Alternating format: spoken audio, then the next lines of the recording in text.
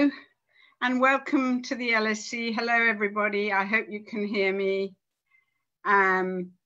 Welcome to this very exciting event on globalization and authoritarianism. My name is Mary Kaldor and I'm Professor of Global Governance here at the London School of Economics and Director of the Civil Society and Conflict Research Unit. So I'm going to start by introducing everybody, and then I will hand over to Luke and Guy, who are the authors of the report we're going to discuss today. So Guy Aitchison, who on my screen is next to me, is lecturer in politics and international studies at Loughborough University and co-author of the new report, COVID-19 and the New Authoritarianism. Luke, who's two down, actually they all have their names on so you can all see who they are. Luke Cooper is associated with my research unit and also co-author of the report and many other things, podcast maker and Another Europe is Possible. Nadine El-Enany is a senior lecturer and co-director of the Centre for Research on Race and Law and author of Debordering Britain, Law, Race and Empire. So welcome, Nadine. And finally, Shalini Randeria, who is the director of the Institute for Human Sciences in Vienna and also Professor of Social Anthropology and Sociology at the Graduate Institute of International and Development Studies in Geneva, and the director of the Albert Hirschman Center, something that's very relevant to all our discussions, as Hirschman did so much about voice and democracy. So now I'm going to, just before I introduce Luke and Guy to tell us about the report, and then Nadine and Shalini are going to comment on it, I need to tell you that for Twitter users in the audience, the hashtag for today's events is @LSE COVID-19, all one word. And the online event is being recorded, and we hope it will be available as a podcast. And as usual, there'll be a chance for you to submit your questions through the Q&A feature at the bottom. Please let us know your name and your affiliation, as people really like to know, and we're very keen to hear from students, alumni, and incoming students. And you can find the report we're launching today at www.lse.ac.uk/CCS. CCS stands for the Conflict and Society Research Unit. So having given you all those preliminaries, let us hand over to Luke and Guy to present the report. Hi everyone, it's great to see so many people here and I'm really looking forward to the discussion. The report is a compilation of observations and it's part of an ongoing research project. It's not a final statement, it's very much a work in progress, but it contains a big warning about the future of the global system and the trend that was already present prior to this crisis towards authoritarian government.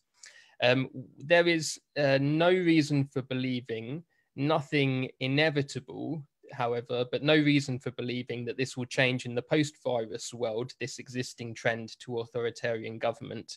And at best we can say we're at a pivot point in history, a hinge moment where history could go in a number of different directions, where reactionary and progressive outcomes are both possible at this current conjuncture. And while the future is certainly uncertain, we can have a good idea about it from studying the current trajectories of the international system.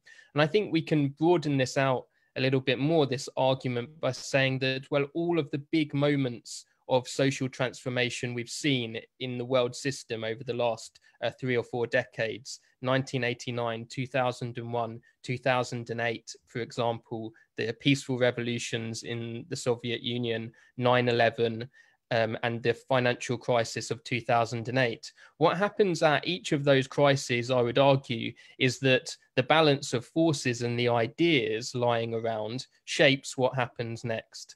And so they're not moments where the past is one thing and then you get a year zero afterwards and a completely new and different direction.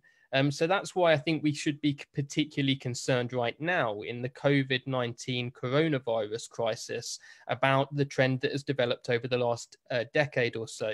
And that's towards, as I said, very authoritarian government.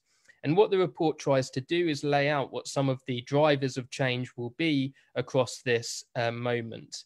And the first one, I think, is the changing relationship of capitalist elites to the state. And I think you can see this as a kind of end of free market economics, if you like, and the emergence of a very, very state-dependent capitalism. The capitalism that we have now is incredibly dependent on state subsidy. This fact, I think, has been clear since the 2008 financial crisis, but it's undeniable in the face of the coronavirus crisis of 2020. In 2008, we had bank bailouts, we had quantitative easing, and I would argue that these state bailouts had a particular logic to them. They prioritized capital over labor, and they had a really big economic effect. They promoted asset price inflation afterwards that tended to benefit those with capital, and policies like austerity hit labor, hit workers, suppressed wages. And the end result, as Thomas Piketty has shown in his landmark book, is spiraling inequality. When capital returns are outrunning returns on wages, the end result is a massive rise in inequality. Now, this in itself is not unusual in neoliberalism. From the 1980s onwards, I think you can always see these trends to what Guy Standing and others call a rentier capitalism. It has always been, despite the language of free markets, very dependent on the state. But I think 2008 and even more so 2020 take this to a whole new and different level, to the point where I think it's quite reasonable to talk about the end of neoliberalism as a result of the policies that we've seen now. Now, here's the caveat for those of us who are quite keen on the idea of ending neoliberalism. The end of neoliberalism is not necessarily a good thing. So we have, I think, two clear choices that are laid out as a result of this crisis now. One choice could be that we take advantage of this crisis to restore an equilibrium between labor and capital, to develop a state-managed economy where the public sector and the private sector work together, and where we radically restructure our economy to put climate justice and social justice at the center of it. And that would mean turn it on its head, the Piketty problem of capital benefiting in an asymmetric way compared to labor. Or we have another option ahead of us in this situation too, and that is that we could mobilize colossal amounts of state intervention to protect the existing very high inequality system that favors capital over labor. And this is what we call in the report state-dependent financialization. You keep the whole show on the road by mobilizing massive amounts of state resources. Now, here's where the link to, I think, authoritarianism comes in. So say that you want to defend the existing model and you're looking around the political system for allies to do so. Well, who would you look to? I think the answer, and we know this, I think, from the experience of the last decade, that we see an uneasy alliance that is increasingly forming around that defense, because there are forces out there who don't talk very much, if at all, about regulating international finance and putting greater control on capital, that don't talk about closing down tax havens and taking big measures to constrain financial criminality, and whose critique of globalization tends to focus on its alleged multiculturalism, its supposed rootless cosmopolitanism, and its mass immigration. i.e. these are the politics of ethnic nationalism and authoritarianism. And we have a range of case studies now, unfortunately, of what this looks like in power. It involves the blurring of distinctions between the public and private sphere. It mobilizes state resources to benefit chosen allies, and it closes down what the political scientist John Keynes calls monetary democracy, the capacity of the state to regulate itself in the public interest. And they do all this, and they've done all this in a range of states through mobilizing discourses of ethnic nationalism and toxic masculinity. And the real risk then with COVID-19 is that you can find lots of raw material for authoritarianism in the current crisis. Because say if you were an authoritarian and you wanted to promote your political project in the face of this crisis, you would say, well, look, the first thing that cultural globalization did for us was mass immigration. The second thing was the 2008 financial crisis. And the third thing was coronavirus. So they have a ready-made, if you like, arsenal and toolkit ideologically to respond to this crisis. Finally, then, what do I think are the implications of these two choices that we essentially face? Well, I think one thing we can say about them, either choice, is that actually they both involve quite a lot of retrenchment away from globalization. This is already happening organically in the way that capitalism is working. Things like financial flows are down, have never recovered through their 2008 level. Trade, foreign direct investment, also down. So in a way, this thing that we could call deglobalization, states and regions becoming more important, your local economy, if you like, to the global economy, that's already happening. And this was happening prior to the crisis of 2020. And so now in the course of this crisis, we get these huge interventions, unprecedented in peacetime. And what's the actor doing those interventions? Well, the actor is nation states primarily, although that's more complicated in the special case of the European Union. But state aid is being normalized. And this means that deglobalization, a kind of unraveling of the global economy, is happening, whether we like it or not. So that creates a very clear choice, I think. We can have a progressive retrenchment away from the hyper-globalization of the last 4 decades. We can protect international organizations by having a managed deglobalization, what we call in the report a multilateralist deglobalization. And that's really important because that will allow us to have more democracy over our economy, because it will come closer to the states and regions where people live.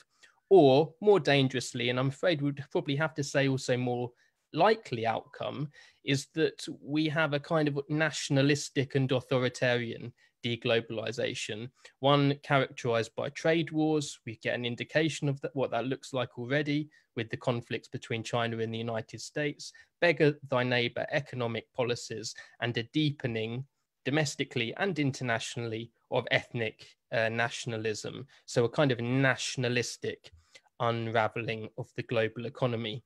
I believe broadly that that's the choice that coronavirus poses to everyone.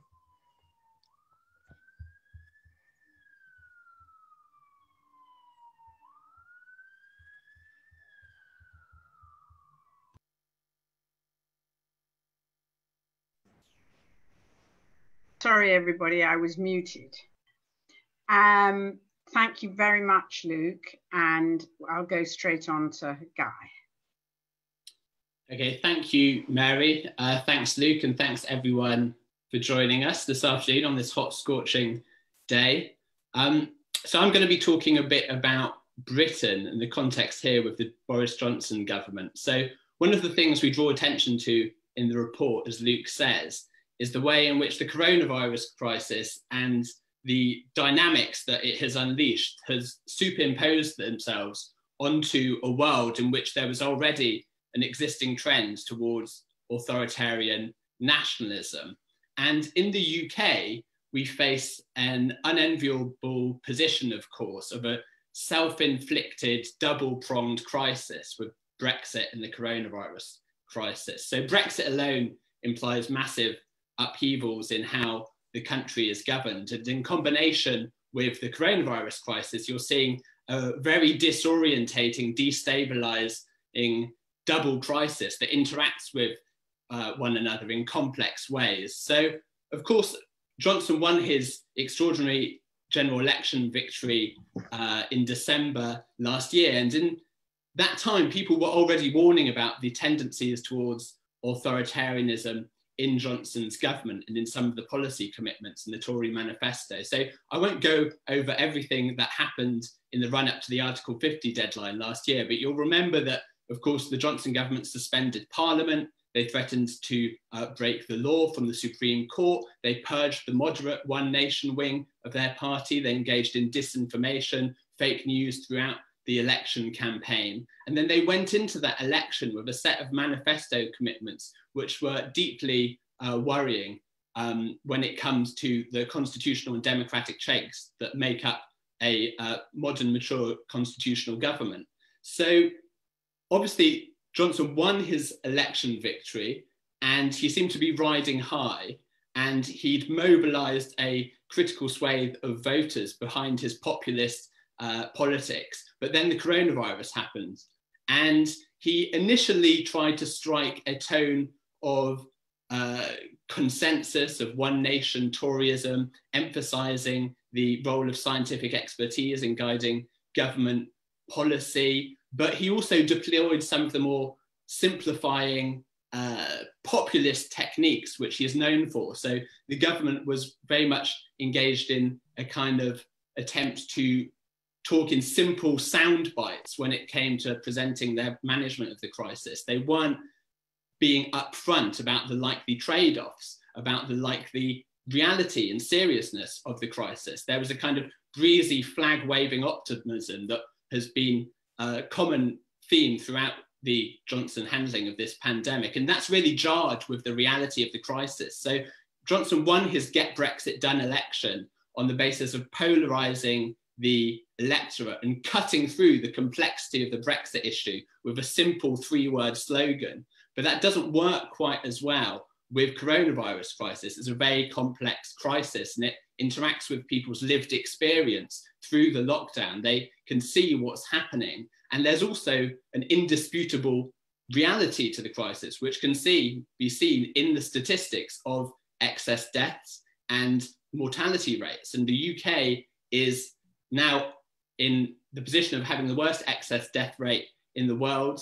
And Johnson's popularity started to go down, you'll recall, round about the time when Britain became one of the worst countries in terms of its high death toll in Europe, and the messaging became more and more ambiguous and confusing for people when he said that people should stay alert to control the virus, and people lost trust in government. There was a number of high-profile efforts around PPE and so on. So he's seen a big drop in his approval ratings, and there's also been rumblings of discontent from backbench Tory MPs. So some people are starting to say that Boris Johnson's position is difficult and that he may not last the year, given how badly he's mishandled this crisis. But what you've also seen in the past few weeks is a shift back onto this kind of more populist, authoritarian terrain that he's most comfortable with. So you've seen the government recently scrapped the Department for International Development. They've went back on Theresa May's commitment for legal reform to allow gender self-identification. They've tried to engage in culture wars around the Winston Churchill statue. And Johnson really thrives in that atmosphere. And when people point out the way in which his approval has gone down, what I find most striking of all is the way in which there's a solid 40% of people who are behind the Conservative Party, even given the indisputable catastrophe of its mismanagement of this crisis. So he's still in a strong position. He's got an 80-strong majority. Labour faces a massive uphill battle to overcome that majority. And he has the solid support of the Brexit-backing right-wing press and a solid support of voters mobilized by this kind of culture war narrative. And in that context, I think it's important to pay attention to some of the commitments of the Tories in their manifesto and some of the tendencies we've seen. So in a infamous section of the manifesto, page 48, there were plans to look at the broader aspects of the British Constitution, including the role of the courts, the role of Parliament, and the Human Rights Act.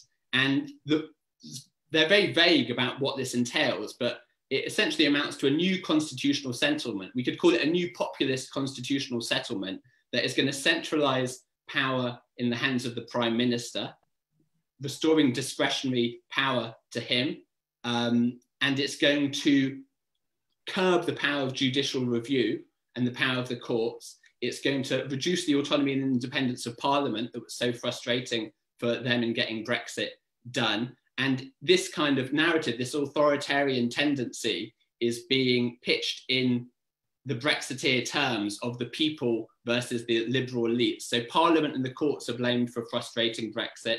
Judges are blamed for upholding human rights. So we face a government that's committed to dismantling legal protections for human rights and privacy just at a time when the British state is assuming massive power over all of our lives, including the construction of obviously a surveillance database through the attempts to implement this track and test system. So there's some very worrying tendencies here. They still have 4 years of legislative time on the agenda. And in Britain, it's possible for a government with a majority to radically redraw the constitutional architecture of the country, because Westminster operates, as many people have pointed out, as an elective dictatorship. With a simple majority, you can actually transform the very nature of the constitutional system. So as Johnson's popularity has gone down, we shouldn't assume that some of these tendencies have gone, and he may return to more comfortable ground of this kind of polarizing culture war narrative.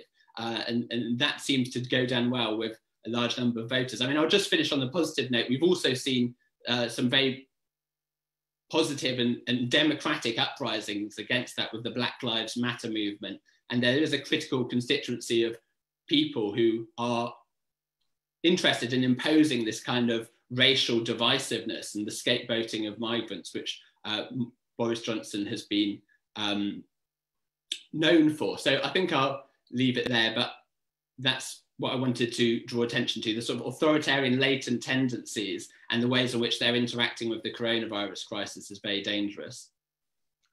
Okay, thank you very much. Oh, am I muted? Somebody said I should. No, you weren't muted, Mary, but now you are. Am I muted now? No. Can you hear me? We can hear you. Okay, good. So let me now, everybody's been very good about time. Let me now turn to Nadine. Thanks, Mary. And comments. Thank you. Thanks, Mary. And thank you to Guy and Luke for inviting me to comment on this report. Yours is a very timely and welcome intervention. It is, of course, crucial to be interrogating and documenting the rise of authoritarianism that we've seen globally over recent years, and especially at a time where, as you say, the COVID-19 health crisis has seen the introduction of tranches of new measures which are designed to strengthen executive power and control over people's lives. The authoritarianism of late, or as Luke and Guy put it, the rebalancing of power in favour of the executive, which is exacerbated in the post-Brexit political landscape, is characterised, we find, by growing and insistent calls to send in the army. And this is a point that my co-authors and I make in our forthcoming book, Empire's Endgame, Racism and the British State. In March 2019, then UK Defence Secretary Gavin Williamson said that the UK Armed Forces stand ready to intervene in the knife crime epidemic, and that the Ministry of Defence is always ready to help any government department. A year later, at the outset of an actual epidemic, the Daily Express reported that up to 20,000 military personnel are being put on standby in a new COVID support force that could backfill police counter-terrorism roles, act as prison guards, or help with border force checks. We find that the army is habitually called upon to defend the nation in times of existential crisis. It is assumed to have a special ability to distinguish between full citizens and hidden enemies. If the structures of entitlement are in disarray, the army promises to be among the last institutions to know who is really the us that deserves protection and who requires exclusion, expulsion, or incarceration.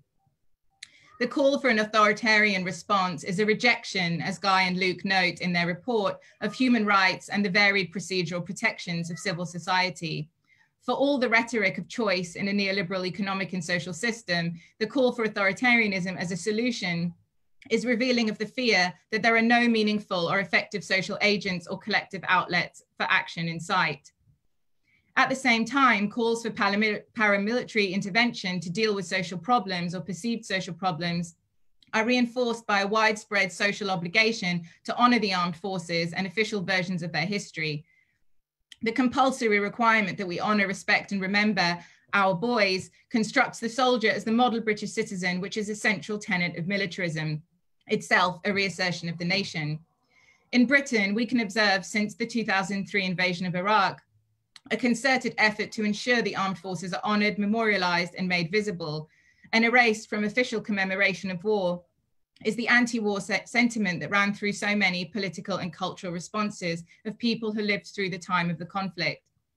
And I suppose the point that I want to make by bringing up some of these sort of more recent imperial histories of Britain is to say that this context of imperial war, which has its roots in Britain's overtly colonial era, is crucial to understanding seemingly recent or so-called new turns to authoritarianism. Luke and Guy note in passing that Britain has failed to deal with its colonial past, but it is in fact this fact that if examined allows us to see that the authoritarianism of today is an echo of authoritarianism past rather than something new altogether. The Britain of today cannot be understood, analysed and responded to with transformative agendas without a reckoning with its past. Indeed, if its colonial history and that of its recent imperial invasions were to be put front and centre, Britain would be understood not as a legitimately bordered sovereign nation state, but as an ongoing colonial entity in which racialized people in and outside its seemingly post-imperial borders continue to be made subject to the most brutal forms of state racial terror. I paused at the line in the report that says that Britain has a relatively long-standing parliamentary democracy and that the country successfully escaped the dark spells of dictatorship that befell many European states in the 20th century. I understand that this is presented in contrast with the fascist histories of some of Britain's European neighbours, but I could not help but hear in this line the unlikely echo of Conservative MP Liam Fox's infamous tweet of March 2016 at the height of the Brexit debate that the United Kingdom is one of the few countries in the European Union that does not need to bury its 20th century history. Racialized people in and outside Britain know all too well what it feels like to be at the receiving end of British authoritarian rule. While it is true, as Luke and Guy note, that the scapegoating of migrants for economic inequalities is a divisive tool, we know that the British establishment's divide and rule tactic was honed much further afield in the course of its colonial exploits.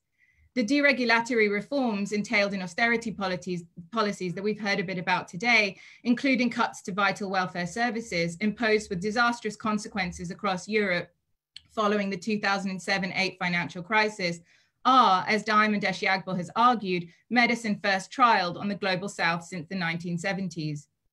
Eshiagbo notes that European states are experiencing this as a category error, in part because they have not been on the receiving end of such policies, which are all too familiar in the global south. In the same way, we might experience rising authoritarianism as a category error in a place like Britain.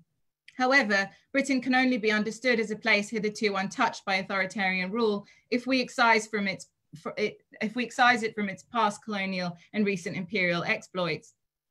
As Carl Sharrow put recently on Twitter, the British are finally experiencing what it's like to have the British rule their country. The rising domestic authoritarianism today can thus only be understood in this historical context. The vote to withdraw from the European Union and calls for the curbing of parliamentary democracy in favour of executive power in order to facilitate the ejection of people who do not fit or are not perceived as belonging in a so-called Brexit Britain must be understood as having its roots in Britain's colonial history. And of course, its more recent imperial history.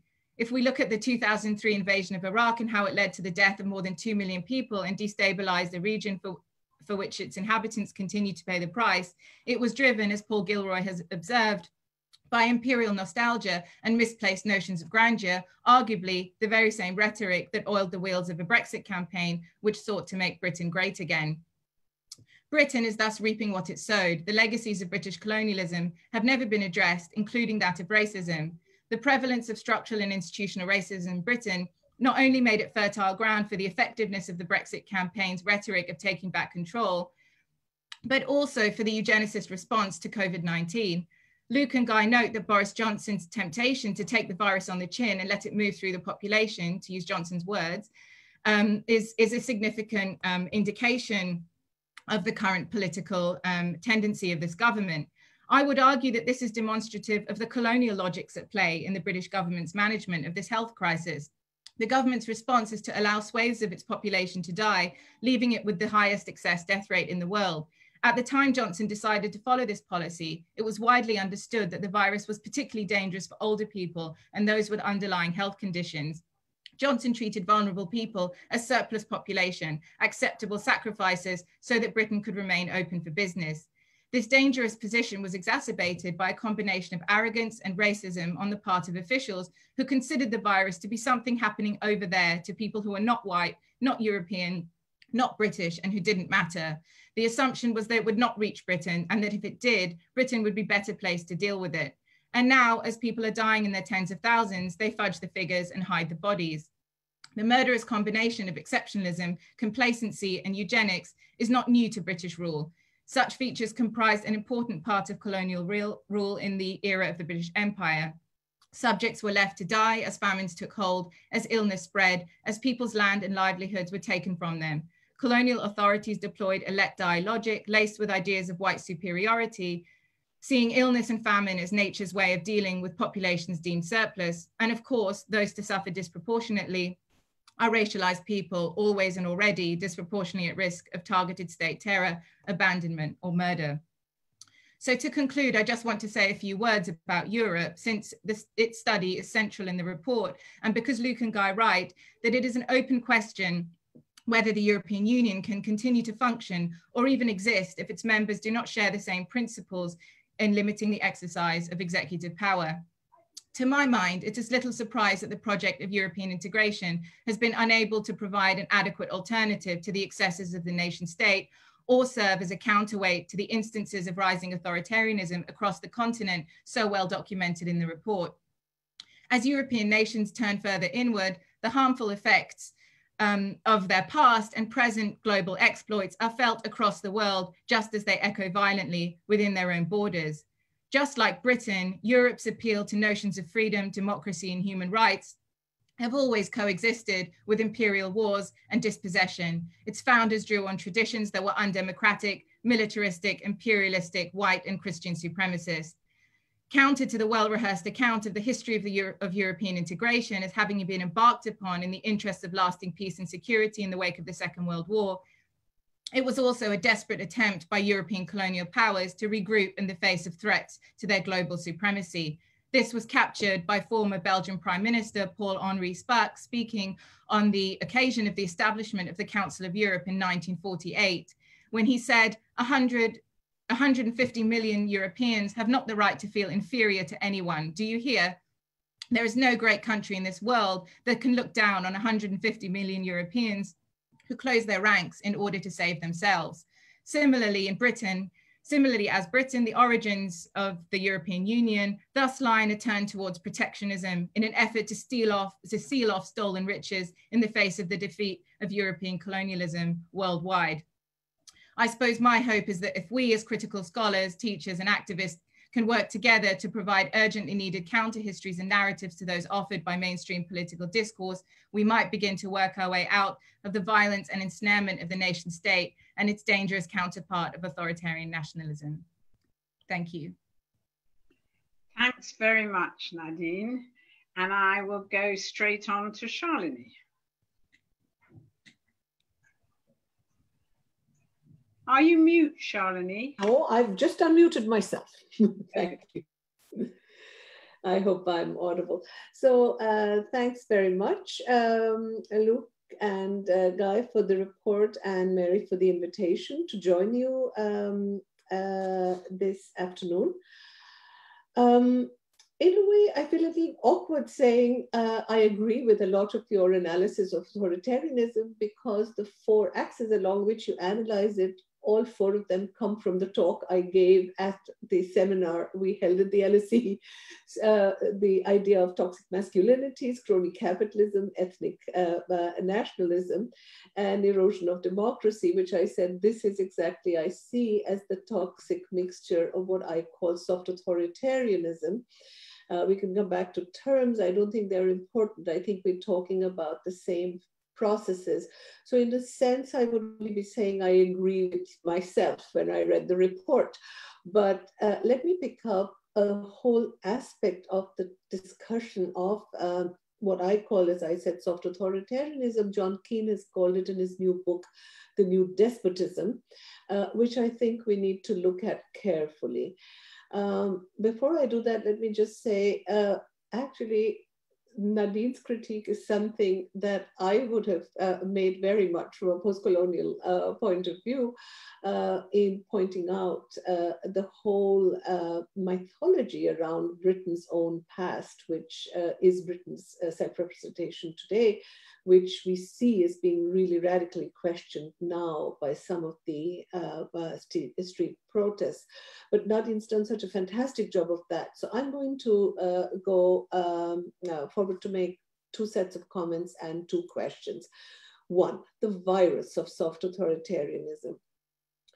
I think what is interesting about that authoritarianism is that it is less violent, it is less spectacular than what we were used to in the past, because it keeps a modicum of democratic procedures intact without actually subscribing to any liberal institutional values and principles. So there is a problem about how to detect it.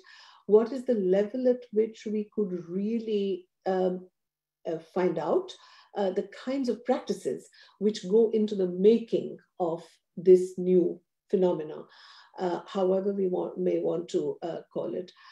So I think one is, for me, a methodological question rather than a terminological one. So that I don't think there's much at stake for me whether we want to call it soft authoritarianism or new despotism. But I think the question is methodologically, how do we research this phenomena? And I think that's something we need to think about, because what we need to do is to really do good ethnographies of the practices of these regimes to see what their similarities and differences are if we want to figure out a way of how we are going to be able to mobilize against them. They are resilient regimes, and I think they're very attractive for a lot of people, and we need to understand why. These are cunning states, as I have argued, entirely unaccountable, passionate about power for the sake of power. Ideologically, I don't think they share necessarily very much, but what they do share is that they have no interest in power sharing. What they do is they rule by administrating doses of fear and anxiety and polarizing populations.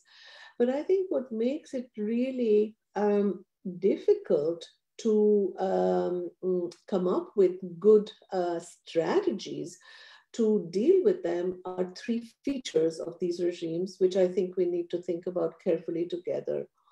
One, I feel that they are not necessarily copying one another, although sometimes you do have the feeling, looking at India and Turkey, that they are taking a leaf out of Orban's book, just as you have the feeling sometimes Orban in Hungary is taking a leaf out of Putin's book.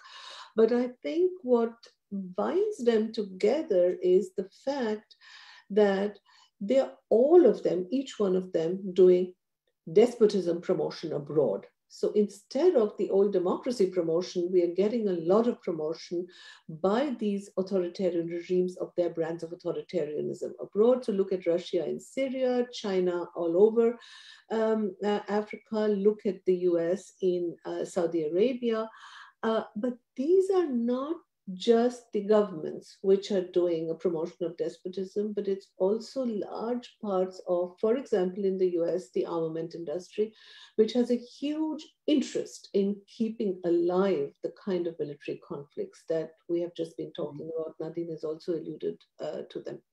Secondly, I think the major problem is that there are very close ties between new despots and old democratic regimes, which are in a sense bound together, if you like, by companies like McKinsey's, which have been actively supporting large state-owned corporations in Turkey, in Saudi Arabia, in Russia, in China. And I think we need to really examine much, much more carefully the nexus between corporations and these states. So crony capitalism is one part of the story, but this is another part of the story that we really need to look at very carefully. Thirdly, we need to look at some of the tactics they're using at home. So we've seen a lot of the militarization of police forces. We're seeing that every day in the US on display in the streets. But this is true of almost all of these regimes the world over, which makes it very, very difficult, especially under COVID, to organize street protests, because I think there's going to be a problem about how to organize civil society in conditions when there has been so much of a clampdown on dissent and on autonomous media who are under threat in all kinds of ways. Let me come to my second point very quickly, and that is, I don't know if you've had a look at the new survey done by the European Council of Foreign Relations, which came out, I think, a week ago or so. It's a survey of 9 countries, Poland, Italy, Bulgaria, Sweden, Germany, Spain. So a lot of the countries that you also deal with in the report. And it's a survey of about 11,000 citizens who have been asked a number of questions. 3 findings seem to me to be interesting because in a way they are a little bit at a disjunct with some of the findings in your report. One of the findings that they have is that it's not as if public support for the state has been strengthened, neither has support for expertise been strengthened because of Corona. Interestingly, people see the state in a sense much more as an insurance mechanism, a stockpiling state, which should stockpile food and medicines, but otherwise, for example, the survey shows for France, there's a 61% decrease in the confidence of people in the government. On the whole across Europe, huge decline in people's trust in their governments and very little feeling that the governments have done a good job. In fact, also, except for Denmark and Sweden and Germany, in the other countries, in Poland and Spain, etc., distrust of experts. Experts seen as being instrumentalized by governments, experts also being seen as being used by governments to justify policy rather than to inform them.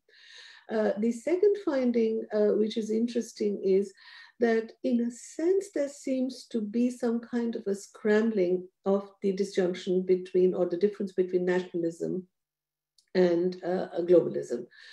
So what the survey is showing, and the report written by Ivan Krastev and Mark Leonard on the survey is arguing, is that if the refugee crisis led to ethnic nationalism coming to the forefront, the COVID crisis led to a territorial nationalism, which was not necessarily an ethnic nationalism, because foreigners in the countries were given the same protection, although a lot of citizens were kept out for health reasons.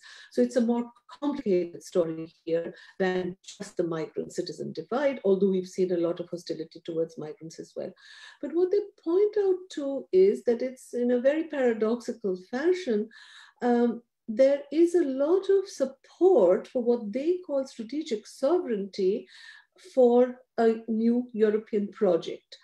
Although people feel let down by the EU, people feel the EU was extremely irrelevant to their lives and in helping them in this crisis, Nevertheless, they feel given the choice, 42% of those surveyed say that given the choice between a world dominated either by the US or by China, the Europeans have no other choice but to form a stronger bloc.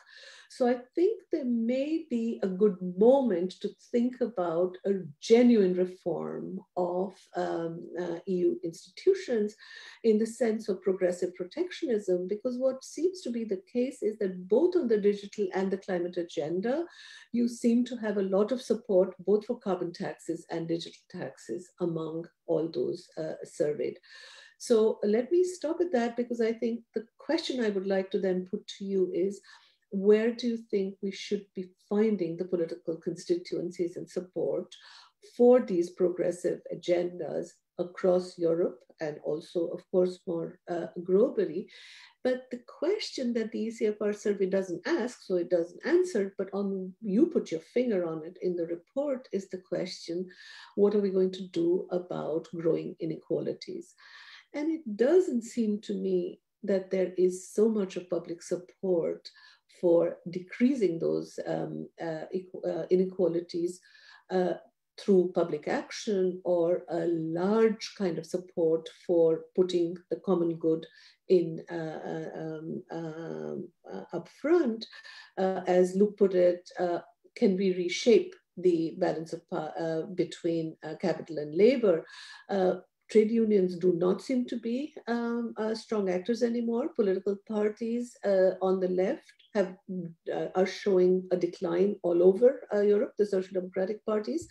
So the question would be, what kinds of political formations and constellations can we try and build up for a progressive agenda, not only on climate, on reining in the power of monopolies, digital monopolies, but especially to tackle the questions of the fault lines of inequality, which COVID has laid bare. Thank you. Thank you very much, Shalini. And that was a fascinating overview by everybody of the current situation, although I would say perhaps a little bit too depressing, because I do think there are openings at the moment. And I'd like to make one comment. I have lots more, but just for time reasons, I'd like to make one comment before I ask Luke and Guy if they want to respond, and then we go over to the questions.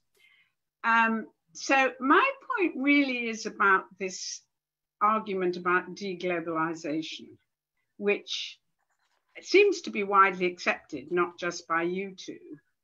And of course, in an obvious sense, if you define globalization in a very conventional, narrow sense as trade and financial flows, then of course it's true.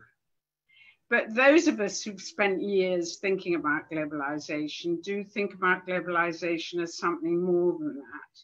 It's about global interconnectedness, especially as a result of the use of internet and all of those things. But it's also, and for me, that's the most important meaning, it's about global consciousness. It's about thinking of yourself as a human being and being part of human society. And it seems to me that this crisis, and then of course there's another meaning of globalization, which is actually what most of the meanings tend to assume, which is we think of globalization as beyond the state. And it seems like the state is back. But it seems to me that actually, if you think of globalization as something more than those narrow meanings, actually it's not clear what this crisis has done. I mean, just the fact that we are talking on Zoom and that online communication has enormously increased as a result of the crisis, and LSE events are no longer confined to people in London. But I don't know how many people there are watching this event who are miles away, but LSE events have become much more transnational as a consequence. And then we see, I would say, despite the clampdown on civil society, we see this enormous outpouring over Black Lives Matter, which is a really significant, I think, transnational social movement. And if we think about the state, it's true that public authority is back, that people expect our authorities to act, as Shalini said, as an insurance mechanism and to protect us. But it's not clear to me that it's the state. Look at America. Trump is making all these ridiculous remarks, but most of the support, most of the anti-COVID measures are being taken at state level. Even in Britain, we're finding this is a moment that, oh, I thought I turned it off. We're finding that devolution is much more apparent now when Scotland, Wales, Northern Ireland seem to have their own strategies. And in most places, there's a growing emphasis on decentralization and local community. But it's also the case, I think, that global institutions, even if people like Trump have withdrawn support, for example, from the World Health Organization, the World Health Organization has become much more present in our consciousness. And similarly, I think what happens to the European Union is hugely important. So while I think it's true that we all feel public authority is back, it's not clear to me that that public authority is necessarily at the level of the state. And it seems to me that's the other common sense meaning of globalization. So when you use a term multilateralist deglobalization, it sounds to me rather old-fashioned. It sounds to me, let's have the state back, but involve ourselves in international institutions. I think what we need is something much more than that. I think we need accountable international institutions or global institutions. We need them to act to balance the nation state. We need sort of human rights interventions. We need the European Union. We need the World Health Organization to have much more clout than it does. And it's not going to just get that clout from the state. We need to invent mechanisms through which citizens and civil society can have an influence on institutions. So I suppose my argument would be this is an opening for that. I'm not denying all the absolutely correct arguments that you've all made about how it's an opportunity for authoritarianism. But I also think it's a huge opportunity for the other, and we should pull out the other as much as we can. And one last point about the other is, I think what's extraordinary is the state does feel responsible for human beings, which is actually historically, classically new. I mean, even China couldn't cover up the pandemic, even though it had covered up numerous famines in the past and covered up the Uyghurs and everything else. So my feeling is there's a real sense, and that, you know, and I agree with what Nadine says about the armed forces, but on the other hand, who are the key workers today? The armed forces are trying to rush in on the act, but we're all celebrating health workers, not soldiers. And that's a huge paradigmatic change. So those were my comments. I'm not going to say more, just very briefly. Luke and Guy, do you want to respond to anything anybody said? Yeah, great. Shall I go first and then say, great. So yeah, so I'll go to Shalini first. Thank you for the ideas, as you commented. I agree with, you know, the pitch of soft authoritarianism. I think the direction I would like to take this concept and this idea, or find a heuristic that captures the link between climate change, social inequality, and the new authoritarianism, because I think it's on those issues where which are so epochal in this century to deal with, so significant. I think it's there where the authoritarianism, not in the same way in every country, there's massive differences and divergences, but there where it really stands in the way of effectively dealing with them, from climate denial on the one hand, in the most extreme forms like Donald Trump, but even where it doesn't involve climate denial, the very mobilization and primacy of nationalism itself is an obstacle to tackling climate change. I haven't read the ECFR report you've mentioned yet, but I certainly will do. And I think that this question of who is the constituency to address social inequality is clearly the critical one. I think we definitely need a modern conception of what Labour is. So Labour is not the trade unions. Labour is also the social movements. It's also public society. So it's Labour, small l, in the broad sense that I think would see as the constituency. We don't actually discuss it in the report, but I have talked about it in another report with this idea of our LSE colleague, Andres Rodriguez Poz's idea of geographies of discontent. I find this as an explanation for the rise of populism in Europe. I find this a very persuasive, it's economic geography and it's quite quantitative based, but I find the argument very persuasive because he points out it is the places that don't matter, as he puts it, not the people that don't matter, i.e. in many of the towns and small cities across Europe where authoritarian populism has really taken root, it's often middle-class people that come to the call of authoritarian populism, but it's in areas that have experienced socioeconomic decline. And I think it's that dynamic that gives you some idea of how you would go about fixing it, by creating more equitable equality on a regional level as well as on a class level. And on Nadine's brilliant account of post-colonialism and the role of empire in the construction of bordering, I'll definitely encourage the audience to go out and buy the book.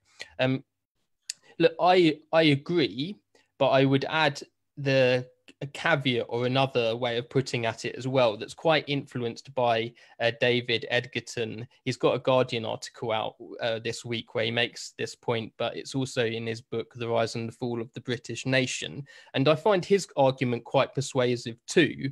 And he says, well, yes, there is the role of colonialism is so important as a lineage for contemporary British racism, but we should be careful with this argument because we should also draw out the racism that was present in, if you like, the post-colonial as a stage, post-1945 British development, the racism that existed in the project of creating a post-colonial Britain. And he's talking about things like the sweeping spirit of 1945 nationalizations, the way in which these were racialized, and the way in which the project of British nationalism and fascism, yes, it seems to in some ways draw on this terrible colonial melancholy, but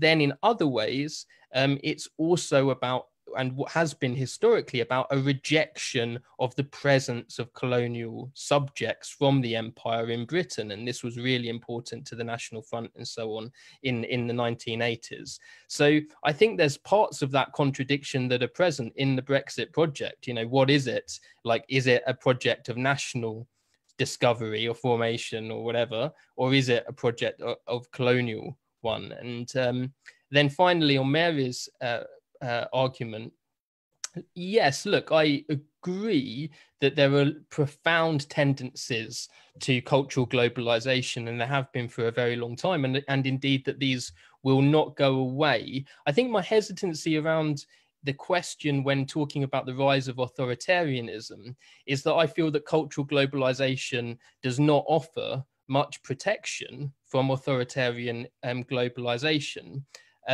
And I think, so sorry to use positivist language, but I think it's like a kind of what you could call a second order consideration when it comes to the rise of the contemporary authoritarianism, because we have mountains of evidence, I think, qualitative, quantitative, and anecdotal personal experience that shows that people who have had mountains of bucket loads of cultural globalization will often be the first to hear the call of authoritarian nationalism. I'm thinking here, I have a colleague of mine from an institution I used to work at once commented to me at the time of the last French presidential elections that at her daughter's school, many of the parents who are living in London and, in her words, enjoyed the cosmopolitan lifestyle that London offered, saw no contradiction between that cultural globalization and voting for Marine Le Pen.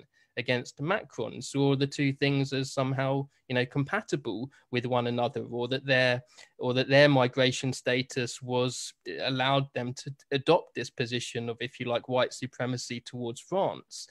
We similarly know that Trump voters, who were on average much, you know, $5,000 wealthier than Hillary Clinton voters, you know, when many of those voters would have traveled to the world, but see that in no contradiction, that process of cultural globalization to backing the politics of America first in the United States. And if we can go, you know, further back, I think this has some resonances, say, with the Belle Epoque of the late 18th and late 19th and early 20th centuries, you know, a profound moment of cultural globalization, the European festivals, the festival of the infamous Colonial Festival in Paris in 1902. You know, these were clearly great events for European cosmopolitanism in quite a colonial and racist form, but they didn't stop the drive to the First World War in 1914. So in the end, I feel that in relation to this question, cultural globalization can be mobilized by both sides, or it can be capitalized on by both sides. And I suppose finally, what's interesting about China and contemporary Chinese authoritarianism is that, unlike Donald Trump and his brand of political nationalism, China supports an integrated multilateral global order. It wants to keep the show on the road as much as possible. Okay, I didn't really mean cultural globalization. I meant interconnectedness, actually. But anyway, I won't abuse my position to get into an argument with you. So we can talk about it later. But Guy, would you like to say something? Yeah, thank you. So there's so many interesting threads that I could pull at there, but I'm just going to try and keep it quite brief. So firstly, with Nadine, I mean, I completely agree with you, and thank you for sort of pointing out the continuity in British authoritarian policy and the implication of colonialism in bordering, and on the practice of bordering more generally and how that's going to play out in the UK.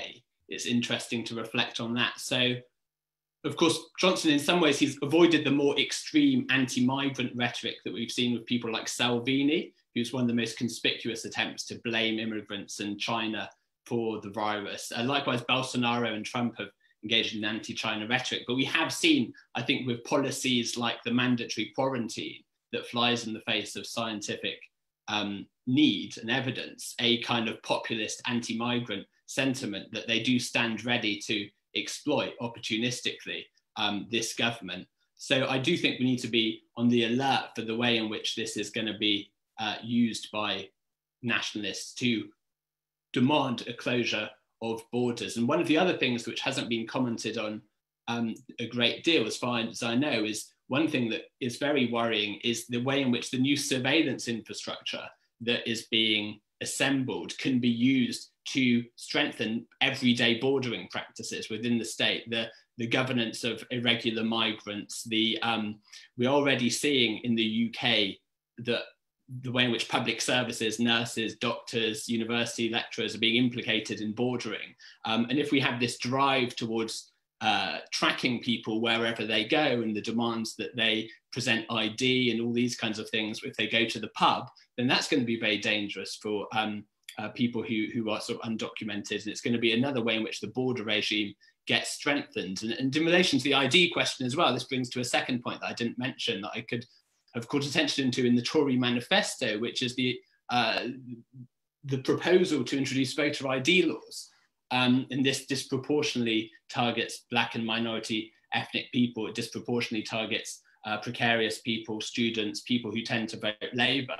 And as Shalini was saying, there's a kind of mutual learning. The Republicans, it's been very successful for them in suppressing the African-American vote in the US. And we could be about to face a similar development here if the Tories do get their way with the voter ID laws as well. So, I mean, there's a number of worrying developments. There's also, I mean, more optimistically, as Mary said, there was this kind of narrative of migrants being involved in the NHS, migrants being key workers, migrants being part of the kind of territorial national community, as Shalini says. Though again, there's the danger there of playing into this narrative of the good migrant who gets rewarded for their services to us, and rather than it being a matter of fundamental human rights and entitlements, which is what we should care about. But absolutely, we should be emphasizing as a counterpart to this deglobalization in economic terms, an opening up of borders and exchange across borders. And I think that's a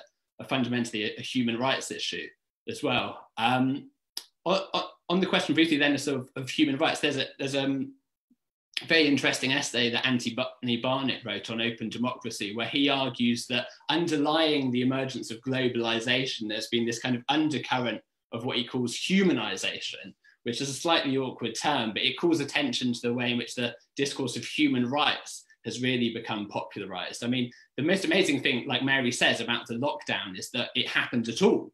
I mean, in 1968, there was an epidemic, and 600,000 people, I think around that number, died across the world in 1968. There was no talk of shutting down the market in order to save lives. That just wasn't on the agenda. But now people are obviously valuing the human right to health, and we see that the human right to health can only exist in a meaningful sense if you have the right to shelter. That's why the government, even the Tories, are being forced to house the homeless. It can only have a human right to health if you have a human right to food. Marcus Rashford was able to successfully push back against the Tories on this policy of cutting free school meals. So we're seeing the independence of the human right to health, the human right to life, with other rights, and the way in which that can only be guaranteed by an effective state. So that provides one possible avenue, I think, that can be built on. Shalini's point about this report of the European Council on Foreign Relations, isn't it? I mean,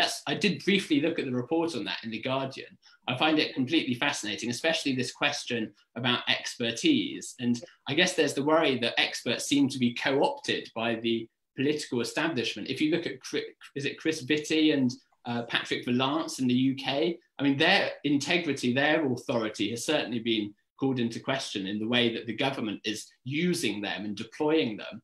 And, that could go in one of two directions. If it's in a bad direction, we're going to see more conspiracy theories, more disdain for expertise of the kind you see in these kind of populist movements. Or it could go in a more positive direction, where we demand more transparency, more accountability, and more democratic oversight of these kind of technocrats and experts. So again, there's different possible ways in which that one could play out. But, how it's going to help populists, I don't know. And it depends if they're in power or not. Marine Le Pen could do very well out of it. Macron's support has gone down quite significantly. But then obviously Trump and Bolsonaro, they seem to be faring much worse, given they're the ones in power. So it's very different. And what's interesting as well, that sort of Luke and I highlight in the report, there's no uniform response by authoritarian nationalists or populists to this crisis. And they seem to be experimenting with different approaches to the lockdown. Sometimes they say it's too authoritarian, sometimes they say it's too permissive, and they don't seem to have a kind of consistent line on it, which just, I suppose, reflects partly their opportunism more than anything. But I think I'll leave it there, and there might be other comments or questions. Yeah, I think it reflects the fact that they literally don't care. And so whatever they do is only opportunistic, as you say. So finally, we get to the questions and answers, and we have 25 minutes for this. So I'm going to start by reading out 3 questions, and then whoever wants to answer can answer. So the first question comes from Mitali Mishra, an LSE law student who's currently in India. A good example of what I meant about transnationalism. And she says, some governments have announced suspending labour laws for a while after the pandemic to stimulate business after the pandemic. Will the pandemic lead to a post-capitalist world or to a hyper-capitalist world? What would this mean for our human rights? I have to say, I think you've all been talking about that all the time, but you might have specific answers. And then, how do I do this? I'm trying to get, then the next question comes from David McBurnley, who's from the Open Government Network. Oh no, who NI, I don't know what NI means. Anyway, he says the Open Government Network, The Dangers Ahead, is an excellent paper that covers a lot of ground and countries. Is the EU as prone to authoritarian austerity, crony capitalism, and state-dependent capitalism, and lack of transparency and accountability as nation states? This is for Luke and Guy. And then finally, Lavina Vithilingam from Herefordshire, call for all speakers. Authoritarian and populist governments around the world have dealt really badly with the coronavirus, and this has resulted in large numbers of people dying. Responsible governments have had better results. Is this an indication that populations are going to reject authoritarian and populist governments as being totally inept? So all of three questions in a way cover ground, but I'm going to let Shalini start. Okay, thank you very much. So let me pick up two of the questions, the one on India and the last one, which you just talked about. I think the interesting thing is we do not see a uniformity of responses, which we can categorize as responses of authoritarian governments versus those of democratic ones. So China, which was very successful at curbing, despite all the disinformation, despite all their bullying and threats of withholding medical supplies, etc., which didn't do very much to endear China to us, despite all the mask diplomacy which they then tried, but their own containment was successful. So you have an authoritarian government which succeeded very well at containing COVID. On the other hand, you had New Zealand, Germany, Austria, where I am at the moment, Vienna, democratic governments which were equally successful at it. And then you have two major democratic governments failing miserably, and that is the United Kingdom and the US. But as you see, Brazil is doing an equally poor job of it. So the authoritarian democracy, the regime divide, the regime type divide, to be more precise, doesn't seem to map on easily to which government succeeded well or not. I think one thing which seems to have played a role is populism. So right-wing populist leaders, whether authoritarian or democratic, are all done badly. So Trump, Bolsonaro, Boris Johnson. Secondly, women leaders seem to have all done well. New Zealand, Denmark, Finland, no, not Denmark, Finland, Germany. So there seem to be some other kinds of patterns here that we need to look at, but obviously all governments where citizens had trust have done well. And within India, and let me come to the Indian one, I think the interesting thing is the huge variance between Indian states. Kerala has done surprisingly well with a death rate which is lower. In fact, the infection rate, which is very high to begin with, because it is highly globally interconnected because of a very high number of immigrants, etc. But it flattened the curve faster than everybody else in India. It went into a lockdown sooner than in India. Extremely good public health infrastructure, extremely good press briefings, very, very responsive administration, population which is educated, literate, and a lot of political mobilization to make administration responsive over the years. So it's a public administration which has always dealt well with any kind of crises, be it the floods a couple of years ago or this public health crisis. So the discrepancies within India are really, really striking. Bombay doing badly, Delhi doing extremely badly, etc. So I won't go into that, but I think the interesting thing is to try and understand, and I think it's a bit too early to be able to analyze all the factors, but the interesting thing is to do very close analysis of what is behind these differences. To Mithili's question, I think two things very quickly to it. I think one of the really interesting observations in the Indian case is the enormous visibilization of labor migrants through COVID. So the millions of unorganized construction workers, domestic workers, people working in the hospitality industry in India, who were totally, the middle classes in India were totally oblivious to their presence, the people who ran their cities and their homes. The fact that they were forced to migrate, forced out of the cities, back home to the villages for lack of any public support, made suddenly everyone aware of the fact of the extent of, so it's 450 million workers that we are talking about, or in the informal sector in India without any social protection and without any job security. And millions of them, I mean, I saw one estimate at 100 million, another at 180 million rendered unemployed. No savings, no wages, no public support. So this, I think the whole question of citizen rights versus migrant rights as we pose it in Europe must be posed very differently in a country like India, because these are all Indian citizens. The fact that they are migrant in India, however, has one interesting commonality with migrants in Europe. They are all politically disenfranchised. In India, you do not have voting rights as a migrant in the city in which you live, because you only have voting rights related to residence, not to your place of origin. So they are basically not voting. They are politically disenfranchised within their country. I mean, apart from the fact that they are poor, they're illiterate, etc. So I think it makes a huge difference. So we come back to Albert Hirschman's story. I mean, whose voice can be heard, but that voice needs to be channelized politically into a voice which can be organized in certain forms, and all of them have no voice politically. So this is a very interesting point which we note. And then just two very quick, the suspension of labor laws.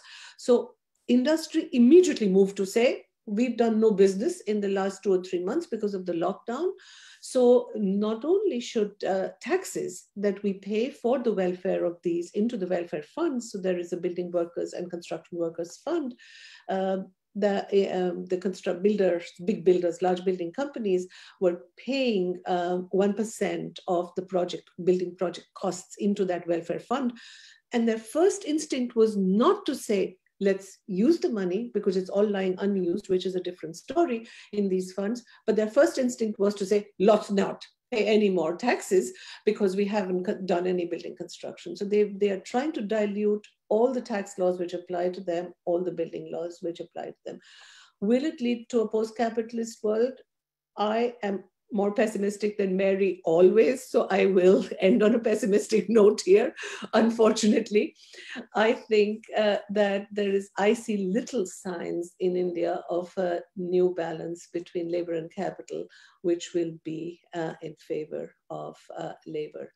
I think the capitalists will come back to using all their clout to say business as usual. The economy has suffered huge losses.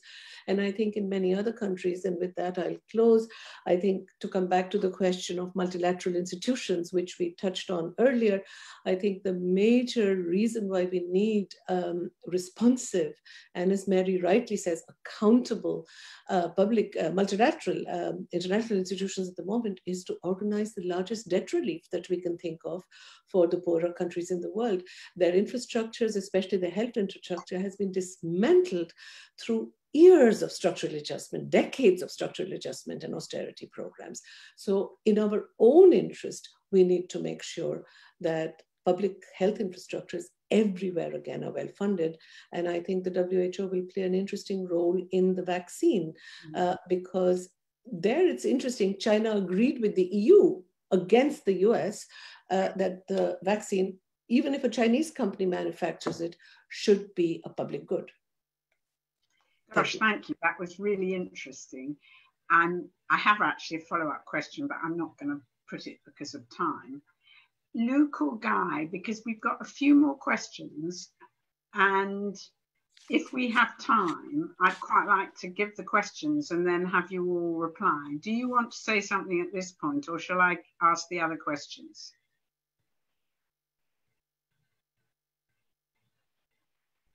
Nobody's answering. Sorry, Mary, I was muted. I think the question from, excuse my pronunciation, Abhijit Subramanian, an incoming LSE student, would be interesting. And Okay. yeah, but I agree with asking a couple. Is that a question that's on the Q&A or one? Yeah, it is. Shall I just read it out? Given the Yeah. nature of our capital-captured democracy, that means the alternative to these nationalist politicians are liberal, laissez-faire globalist. Oh, it's just disappeared. Politicians that continue to perpetuate the sort of economic and educational inequality that leads to people voting for nationalists. How do we escape from this cycle of centre-ground liberals, authoritarian centre-ground liberals? I think that's worth talking about. Okay, that's great. I will just read a couple more and then I'll go to all of you, starting with Nadine. Okay, so there's one, I'm not going to read them all. There's one from Tom Lines, who's in Brighton like me. Hello, Tom. And he's a retired lecturer and consultant.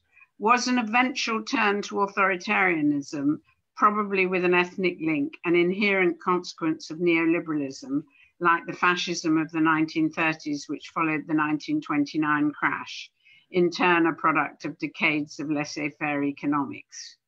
Some people have predicted both during the 40 years of neoliberalism. Is this just facile historicism? And then I think actually I'll leave it there, but I'll just ask one question myself, which is, especially to Shalini, although I'm going to start with Nadine, which is China does China fit this model of ethnic nationalism, crony capitalism, and masculinity? And does that mean China's different? In which case we could argue that all the new authoritarians have been inept. But the responses have been different because in both India and China, for example, the initiatives and the United States, for example, the initiatives have been taken at state level rather than at national level. There might be maybe not a changing balance between capital and labor, but a changing balance in political authority. So, Guy, do you want to start? Yeah, sure. Okay, I can start. So we've got 10 minutes, so if you could each... Oh, I'll be really quick. I mean, just a few observations. So on the kind of alternatives to neoliberal economics and the role of the state, I mean, one of the things that's been really striking as well about the coronavirus lockdown is the emergence of sort of grassroots organizations and mutual aid networks. So, I mean, this is something that my colleagues at Loughborough, there's a big anarchist research network at Loughborough, and they've been studying the emergence of mutual aid. And I don't know about you, but sort of on my street, I'm part of a WhatsApp group that's about 70 people, where people are kind of providing for one another, people who need welfare support, people who need help in some way. So I'd be very interested to the extent in which those kind of networks persist once we start leaving lockdown. I mean, it would be interesting. I don't think it's ultimately a substitute for the role of the state, but that is going to be interesting in how that plays out. The other thing we haven't talked about much is obviously the ecological dimension of all this. The coronavirus crisis is part of our intrusion into the natural world. It's about our cross-species contamination of the source of this virus. So we really need to think about the big issue to come, which is climate change. If anything, this is a dress rehearsal for that. So when we talk about the crisis of capitalism, that's inextricably linked to this question of how we deal with climate change. I agree with Shalini. In the short term, you're going to see probably lots of slashing of environmental regulations in the name of national competitiveness to get the economy moving again. And to counterpose to that, the left needs some kind of convincing narrative about how to address the climate issue. I mean, in France, Mélenchon talks about ecological collectivism and, you know, a sort of strong state, something like a Green New Deal. Starmer in this country seems to be wobbling about whether he's going to back a Green New Deal because he's worried about it wasn't popular enough at the last election. That's obviously the crucial issue is it the right thing to do? And yes, it is for the future of the species. So there should be no hesitation about adopting that as a policy for any political party. Nadine. Thanks. I'll keep it brief because I want to give the other speakers a chance to respond, and also because you know, I feel ready and able to comment on causes and structures which produce the kind of patterns that we're seeing today and the tendencies that we're seeing today. What I feel less able to do is predict the future. And I think that one reason, or why I find that particularly difficult in this moment, is that we are still living in the time of the pandemic. We're not post-pandemic. People are still dying across the world and in unnecessary preventable numbers. And I feel the way that a colleague and friend of mine, Sita Balani, wrote in a recent piece, that the sort of rush towards a future dawn is a symptom of our inability to live with the pandemic, to live within its warped temporality. And so I suppose whilst we're still within the moment of catastrophe, I find thinking beyond it challenging, but also potentially inhibiting of our resistance now in the moment to what is happening around us as we even speak and have this event. And I think that leads me on to say that this is not me being not optimistic or not hopeful. It is more it is more a kind of perceived need to actually still tackle the very real everyday challenges that we're having and facing now, rather than sort of think bigger and blue sky immediately. And I think I'd like to just sort of maybe comment on what Guy just said about mutual aid and support, which is one thing that I think is has been a really powerful and moving at times response by neighbors working together to fill a gap that the state wasn't willing to or not able to fill. And I think that those bonds, they're not just a sort of response to a need to provide resources that are lacking, but actually grow to be bonds of friendship and love and support. These are emotional bonds that can't just be broken, they can't be co-opted, they can't be damaged, they can't be destroyed. And the state attempted with its NHS volunteers, etc., to co-opt those groups, but it failed to do that, possibly just because it was operationally useless. But I feel that the bonds that have been made on my street and between my neighbors are things that will never be taken away, and they will never be able to be broken by the state. And there's a level of, I suppose, politicization in that, but it's about seeing love and seeing care as political acts of resistance in this moment that the state can never take back from us. So, I mean, I suppose that would be my sort of hopeful note to end on. That's great. Luke.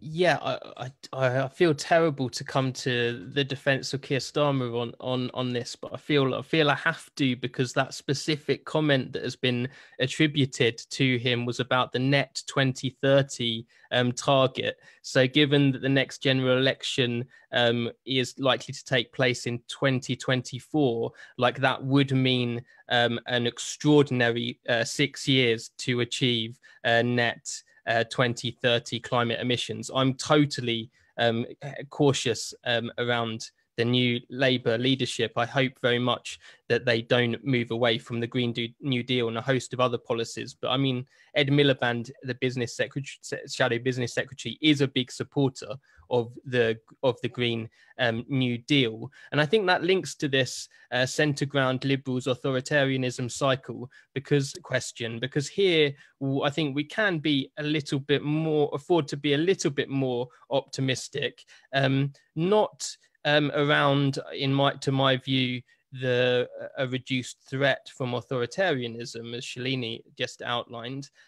But I think that there is limited structural capacity in the system to kind of reinvent and recreate a politics of the liberal centre ground in the current political moment. So I think that forces structurally, when the state is bailing out such vast parts of the economy, it puts the question of a socialistic, social democratic, response completely on the table as an almost necessity for anyone that wants to strengthen and develop a democracy as an alternative to authoritarianism.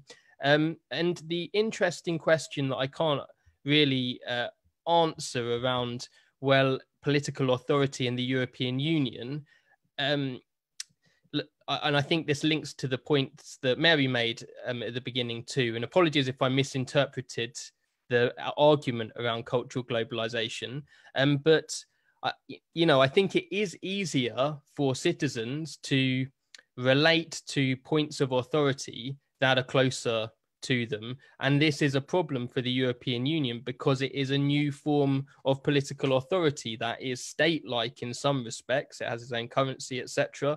And it is an international global governance organization, a WHO-style organization in the other respects. So its hybridity becomes a huge problem, and its hybridity is both a source of strength and a source of weakness, because particularly as we've seen over recent years, if an authoritarian nationalist, like Orban, just has a continued, point of antagonism, to use the European Union as a whipping object for his own political ends in Hungary, and that argument is able to have, some plausibility, or it builds upon a grain of truth, because it is this strange form of political authority that does have significant sovereign power in Europe, and in some respects is not as democratic as it needs to be. We've all experienced incredible frustrations with getting the European Union to move at all. So there are positive signs, like clearly on austerity, and I think again that relates to the centre ground liberal position having less political room to manoeuvre in the current situation. Who would have thought 6 months ago, 8 months ago, that the European Union would be in the process of breaking with austerity in the way that is now being talked about, not finally agreed, but being talked about, the 750 billion euro programme, etc. That's a huge, potentially exciting political shift. But I agree with Mary that also has to be connected to new forms of democratization too, that link that institution to European citizens at the same time, and deals with not just the economic question, but political injustices. And here, as we've discussed today, the most obvious one being the complete abysmal, murderous border regime that exists in the Mediterranean and Aegean seas. And the final point, I think there was a question around authoritarian populist. Shalini has answered that, but it's a very small point. The Greek government is very, very populist. It's a very right-wing populist government, the Mitsotakis regime, and it's riding high in the opinion polls because it has responded to the COVID-19 crisis very effectively, and has largely protected Greece from the worst of the fallouts. I'll be careful what I say because this is a Zoom LSE Zoom event and so on, and I don't want to experience a defamation claim in response to what I say. But if you want to know how bad the Greek government is, you will not find it in the Guardian newspaper, unfortunately. But Google the name of what is not defamatory to say, a very close family friend of the Mitsotakis family, the Marinakis family. He's a big shipbuilder. You can find out what a colourful character he is from his Wikipedia page. Owns Nottingham Forest Football Club, and I dare say it is not libelous to say that this is an illustration of crony capitalism, and one that academics have the freedom to discuss. So Great. That will be my closing point. Great. We've actually gone over time, but we still must have the final word from Shalini. Do you want to find out? Let me just answer two quick questions. Yours, I think, on China, Mary. I mean, I'm no China expert. I've been doing a lot of research on the use of unspent special purpose funds in India, which have suddenly been mobilized for COVID. So that's something I can say something about. But I think from my understanding, all my reading of China, I think China is a good example of toxic masculinity, crony capitalism, because I think you have a nexus between the party and corporations, where it's very difficult to know whether something is a private or a public entity at all. Phantom democracy, if you like, of exclusionary ethnic nationalism supported by majoritarian rule. So I think China fits the bill well. It may, on the scale of things, it may be on one extreme probably of authoritarian rule, if you're thinking of what we are now seeing in Hong Kong about the suppression of dissent, or what we know about the Uyghurs, etc. But definitely, I think that characterization would still fit the bill. I always come up with negative examples, but you know, the new solidarities which we are seeing in India are of a strange kind, I must admit. On the one hand, in the slums, you have the informal labor migrants who have to go out to work, so they cannot stay in a lockdown even there, otherwise they would starve. So it's a question of, it's not health versus economy, it's just life versus life, right? It's about, if you do not earn, there will be starvation.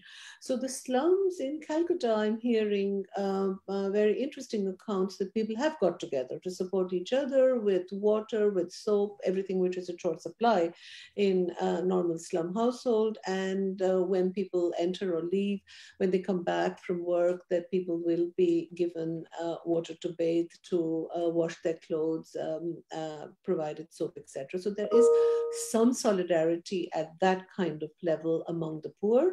However, a lot of the migrant workers who returned from Delhi and Bombay to their home villages were kept out of the village because people wanted them to stay on the outskirts until it was very clear that they were not infectious. So there's been that as well.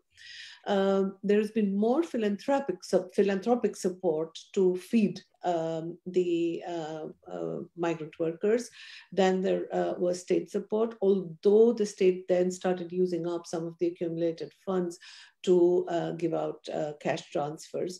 But interestingly, middle class India, which is very much for this kind of lockdown because they are economically not affected that much as the poor are, we have seen in many, many Indian cities and gated communities vigilantism, which has made sure that none of the domestic workers are allowed to enter any of these buildings or these housing complexes, that they've made sure that nobody who is selling fruit, vegetable, milk, etc. is allowed to come in at all.